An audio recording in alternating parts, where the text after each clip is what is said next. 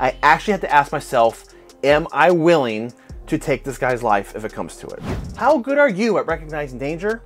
Oftentimes, there are little signs that are easy to miss. Today, we're going to examine an online video that had a sinister intent.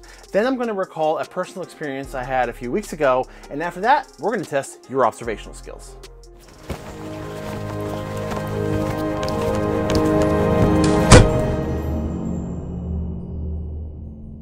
The best self-defense technique is the one that you don't have to use. Or rather, an action or decision that can circumvent a situation from occurring. Often easier said than done, but sometimes being aware of what is going on around you can be paramount in deciding whether or not you become a victim.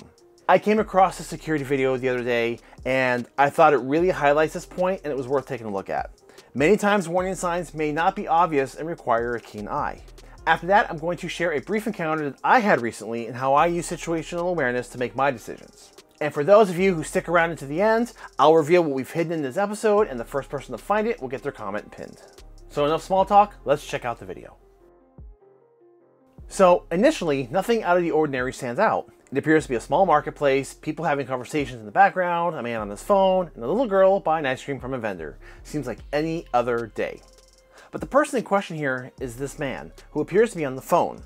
Nothing about his behavior stands out as wrong, though notice that the second the vendor goes inside, he immediately turns attention to the little girl and begins to inch his way closer. Now, unfortunately, we don't have audio with this one, so we don't know what's being said, but he makes a very clear effort to get her attention and to wave to her, and she waves back. Now, from her point of view, nothing stands out as odd. He's just a nice man saying hi.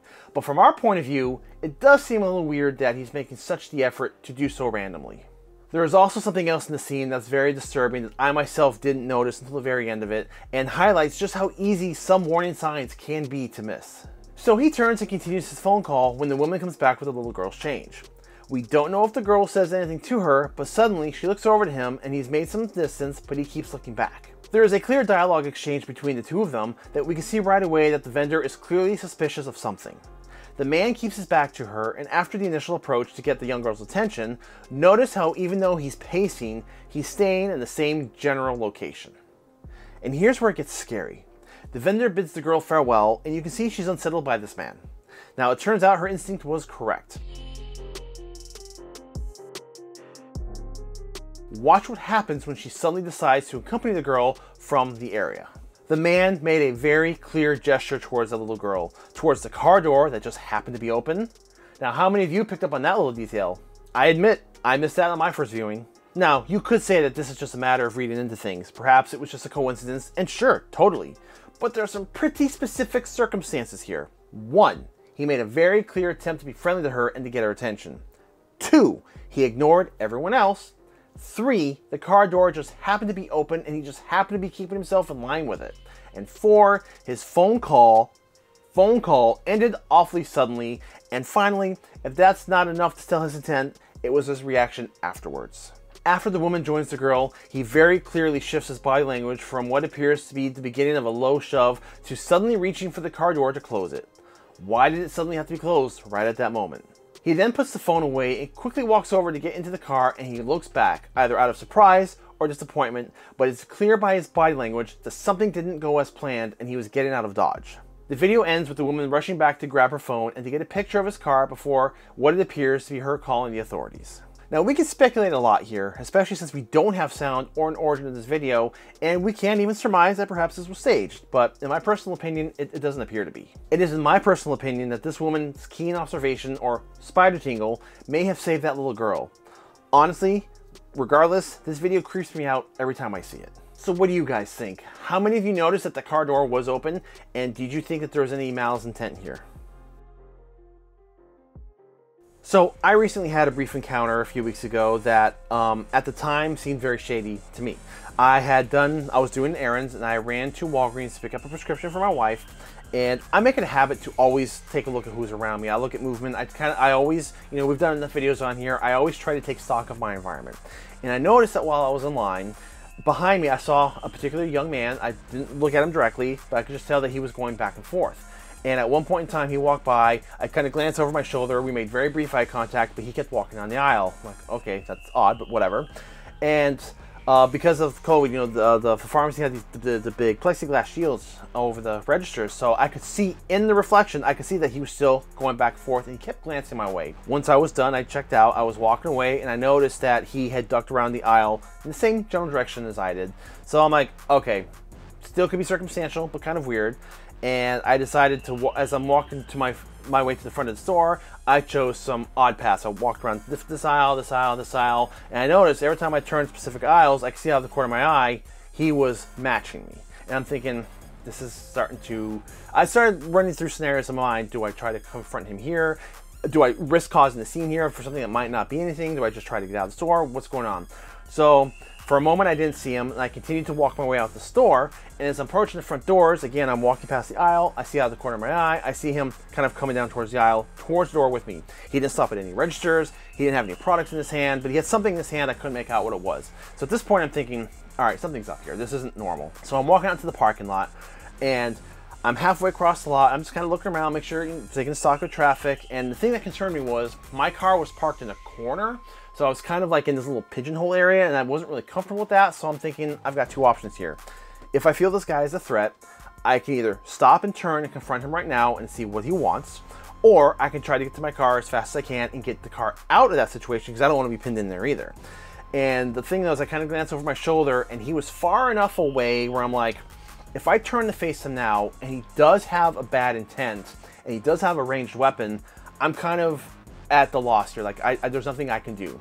And I was close enough to my car, I'm thinking, I can get to my car faster than he can get to me, or that we can have an interaction. So I decided, I'm just getting my car.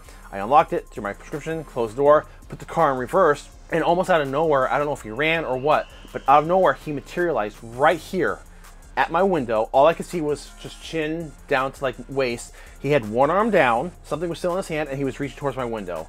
And at that point, I'm thinking, nope, something's off here. So I floored it and went back. And we kind of startled each other, because as soon as I went back, I quickly put my car into drive, and he jumped back like this, and I could see he had a phone in his hand. Thankfully, he kept his hands up, because the whole time I watched his hands, I'm like, if this guy draws for a weapon, I'm running through scenarios in my head. And the reason I pulled out so fast was, a stranger shows up at your car window, reaching towards your door with something in his hand. I'm like, I wasn't going to take a chance, because if he pulled up a gun or pulled up a weapon or anything, I'm kind of a sitting duck. So I wanted to get out of that pigeonhole, because now I'm thinking, all right, I have two options now. If he tries anything, I can see my rearview mirror, I've got a clear path behind me, I can go reverse, or if he produces a weapon, clear weapon, I can go forward. And the thing that struck me at that point in time was, I actually had to ask myself, if he reaches into his pocket, or if he reaches down, he produces a weapon, I actually had to ask myself, am I willing to take this guy's life if it comes to it? And for a brief moment, I'm like, I'm just watching, and thankfully he kept his hands up. And we looked at each other, and he stayed his distance, and he was kind of still in front of my car, and I rolled down my window just a crack, and I'm like, what's up? And he goes, hey, whoa, man. He goes, you scared the hell out of me. Are you okay? I'm like, yeah, what's up? What do you want? And he's like, well, I noticed you looked at me back in the store. And that's when it occurred to me, the man was Hispanic. I'm thinking, did he think I was profiling him? Because to be honest with you, I didn't even know what nationality he was until he showed up, until that moment, because at that point I hadn't seen his face. I just saw this person following me. And I said, no. And he goes, well, I just saw that you looked back a couple times. I said, I looked because you were walking back and forth and I noticed movement. He goes, oh, okay, well, I just didn't know. I'm like, didn't know what? What do you want? He's like, oh man, you scared the hell out of me. I'm like, what do you want? And basically, he's like, I don't know. He goes, I just thought maybe you were interested, or like wanted my number, or thought I was handsome or something. And at this point, I'm thinking, I'm like, my BS meter was going off, but at the same time too, that explains the phone in his hands, because if someone has malintent, or they're going to try to rob you or do something, they don't usually do it with their phone in their hand. But I didn't know it was his phone at the time. But so I don't know what this guy's story was. Was he hitting on me? I don't know. That's besides the point. But the thing that was like, I'm like, no, man. I said, I'm sorry. I said, I just saw movement, and I was just leaving. And he's like, oh, okay. He goes, well, he basically admitted to me that he was interested. And I'm like, no, I'm good, man. I'm sorry. You have a good day. And then he moved out of the way, and I left. And when I got home and I thought about it, I'm like, okay, it does kind of make sense. He was a younger man. He was well-dressed, and he had a phone in his hand. So maybe that was what his intention was. But bottom line, whether or not that is your intention, he really shouldn't have been following me, and I don't know what his strategy was to run up to my car door and try to either open the door or knock on the window. I don't know what his game plan there was, but generally speaking, if you think someone's interested in you and they're walking away from you faster and faster and faster, that usually means no, that they're not interested. As much as I didn't know who he was, he doesn't know who I am either. So he has no idea if I was profiling him or if I had a weapon in the car or what my reaction could have been. I almost hit him with my car. He kind of startled me. He just showed up at my window reaching for me. I got out of there. I didn't want to get pinned in. I had to put myself in a position where I'm like, I have options. I had to give myself options. So just basically seeing this guy's body language and him following me out to the car, I asked myself, what's my best position? And at this point in time, it was to pull out of the spot. Now technically I'm armed with a vehicle. If I have to do something, I can escape, or I could move forward if I have to, if I feel he's a threat. At least there's cameras in place, people are around. So like, I had all these options running through my head at the time, and all I kept doing was washing his hands because I was just kind of prepared for any moment for him to reach down for something. Thankfully he didn't. So looking back now, circumstantially speaking, it probably was just him being interested and thought I was interested in him. I don't know. A word of advice out there, whether you're interested in a man or a woman or whatever, generally if someone's interested in you, they're going to make more of an effort to communicate and not necessarily speed up to get away from you faster. So chasing a person to their car is probably not the best approach. I found the behavior very shady. It might have been innocent. It didn't matter. I took in what I saw was going on around me. I was watching them in the glass. So, you know, reflections are a big thing that you can do to watch your environment. I just make it a habit to pay attention to whoever is around me because you never know. There's so many people who walk around all day with their phone, they're facing their phone, they're crossing the street and all that. Know what's going on around you. That was that encounter. I just thought I would share it because that just kind of felt like it fell in line with this whole being aware of what's around you and environmental and situational awareness. And for those of you who run schools, I think this is something important to instill in kids as well. So like always teach your children, whether they're your students or your own children, just to know what's going on around them and be conscious of their environment. And when I did teach kids, I would run a drill with them every now and then. I would have them all line up in a group, like kind of mingle around the classroom. I'd send one kid out, and while that kid was out, I would have them rearrange spots and bring that kid back in and say, okay, who switched spots? You know, what's different about the room? Just little exercises to have them pay attention to their environment so they're not buried under their devices, which they all are these days. Just, it's a good lesson to teach these kids to always know what's going on around them because you never know what signs you might pick up. Some signs are easier to see than others. So I'm curious to hear what your feedback is on today's video. What was your impression on the security camera footage? And I'm curious to know what you guys would have done in my situation. What do you disagree or agree with? And are there any observations that you would have made? And speaking of observations, let's see which one of you has the sharpest and the fastest eye. For those of you who know 𝗖𝗘𝗧𝗏, he makes the occasional guest appearance on this channel when his assistance is needed, including this episode.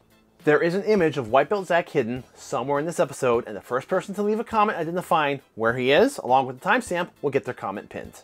So like, subscribe, and share all that, and happy hunting.